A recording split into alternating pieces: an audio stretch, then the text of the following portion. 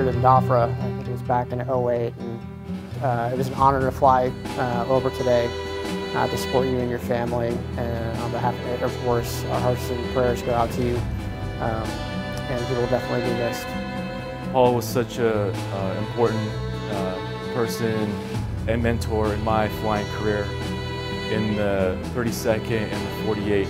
On behalf of the 32nd Squadron and the McGuire family, I wish you guys the best, and I love you guys.